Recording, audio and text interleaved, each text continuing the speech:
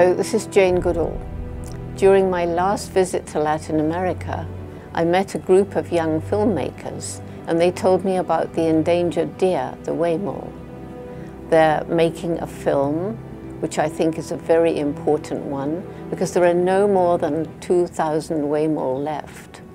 The film team is working really hard to make this project, to raise awareness among the people of Chile and Argentina.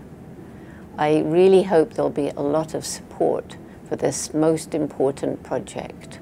It's absolutely crucial to protect these deer and their environment.